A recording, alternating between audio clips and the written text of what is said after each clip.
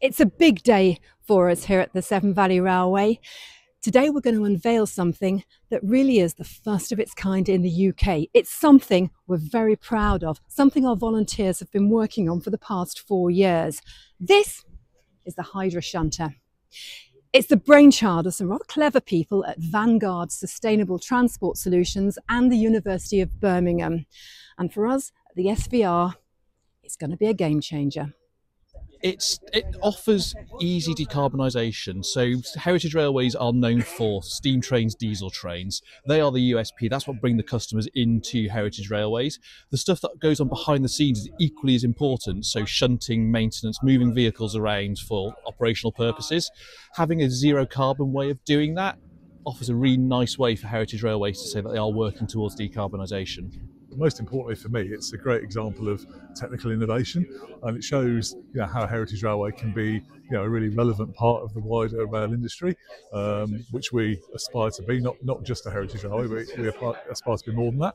But also it's a great people story, because our younger engineering volunteers, led by Jack Baldwin, have spent the last 4 years on this project, and I have been truly inspired really by the way they've grown in engineering capability themselves. So this has taught them about project management, it's taught them engineering skills, and people of that age group are the future of the Severn Valley Railway, and it's really encouraging to see the breadth of skills and the enthusiasm that these guys have, and it is inspiring. When this project started, it was almost unbelievable that it was going to come to fruition. I mean, what were people's early thoughts about it? What were the fears? I think people thought we were barking, Leslie, if I'm honest with you, that this whole idea that you could convert a Class 08 to hydrogen power, I know there were plenty of people around there that thought it was a barking idea. And that's what innovation is all about sometimes, isn't it? It's about pushing the boundaries. Well, the boundaries have been pushed, and you can see behind me that we have something now that sort of proves the concept, and hopefully we'll be very shortly into sort of testing and proof of concept, which is great.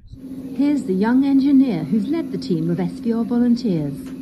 We've been doing full 12-hour shifts, so long hours, to try and get the final bits done. A lot of it's been cosmetic. The radiator compartment we have for the front only arrived on Wednesday, so we've had 2 days to assemble it and make it fit into position. So it's been a challenge, but we've got there in the end. It's operating on battery today, which has proven our control systems, the battery power, the drive interfaces, all of that stuff has been proven. So the next thing for us now is to start installing the hydrogen equipment. So that's going to happen pretty much straight after today. In 2 to 3 months' time, we'll be back out here operating on hydrogen, which is the next big milestone for us. We have, as you know, probably 60 or more coaches that we have to maintain on the railway. Our fleet of coaches is one of our prized assets, really, and we rely heavily on shunting locomotives. And they do use a lot of diesel, and so if this loco can be used on the same sort of duty cycles, which we believe it will be able to, then it will give us a more sustainable method of undertaking carriage maintenance. So that doesn't mean to say that we're going to dispose of the Heritage Shunter fleet.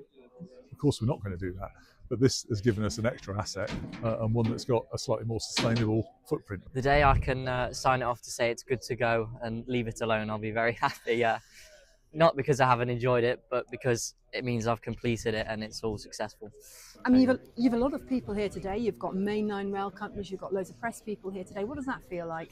It's amazing that there's so much interest in it. It just shows that our time hasn't been wasted. It means that there is people interested in this sustainable transport solution, and it'll be a good option for other 08 operators to convert theirs to hydrogen power. So plenty still to do on the HydroShunter, and then it'll be tested on the line and eventually enter service here at the Valley.